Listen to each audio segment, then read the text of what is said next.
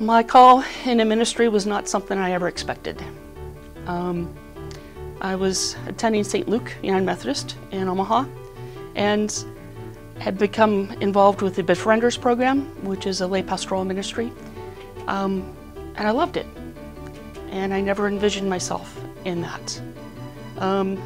Talked with my pastor, with my family, with my sponsor, and decided, well, I guess God is calling me into ministry. I never expected it.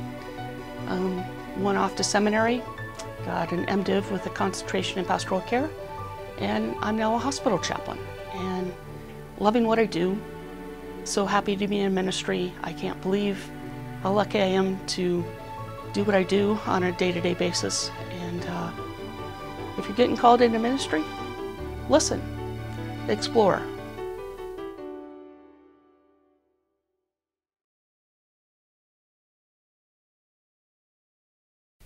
Educational requirements of a deacon include a bachelor's and then a master's from seminary. Either a Master of Divinity, which is what I have, or a Master of Arts in Christian Ed, music ministry, etc.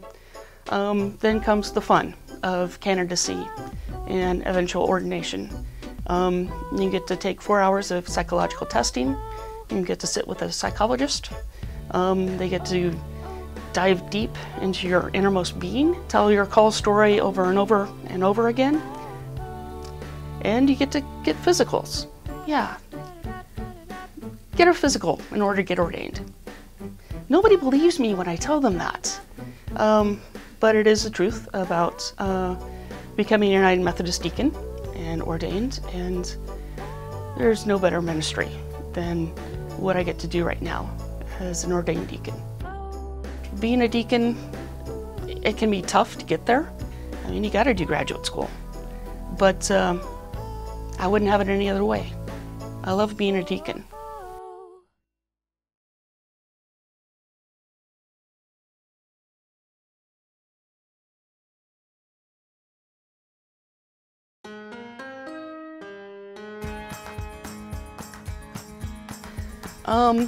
My advice for anyone who is feeling called to ministry is pray about it, talk to a lot of people about it, and then talk to people who do different ministries. Talk to the people who lead churches. Talk to the people who work in food pantries. Talk to those who do Christian Ed. Talk to chaplains. All are very viable ministries. Don't limit yourself. Most of us are called to be in a parish, but I personally wasn't, and I'm glad I did that exploration. And think about finances. When I told my sponsor I was going to go into ministry, she said, "Oh, you're going to be poor." And yeah, that's kind of the truth. Think really about where you want to go and the finances that can get you there. And there's always that question during ordination of, are you in debt as to embarrass yourself or the church? So just some practical stuff. Ministry is a wonderful thing, but you got to have a life as well.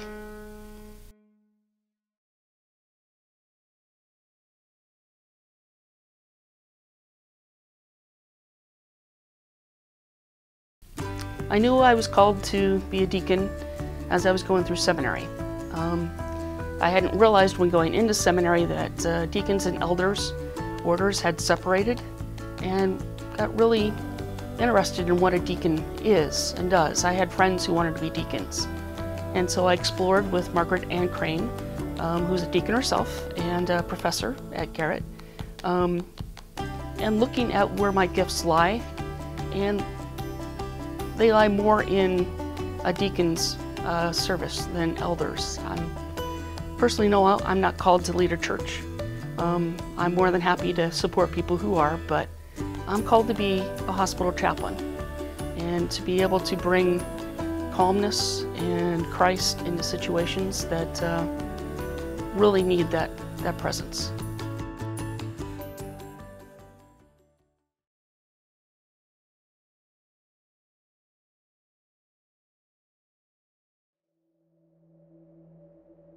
I never thought I would be here. I never thought I would do chaplaincy. I remember chaplains from my trauma surgery residency. We'd take them with us when we went to tell family bad news.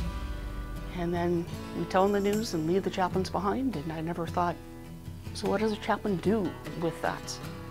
How does the chaplain minister with that?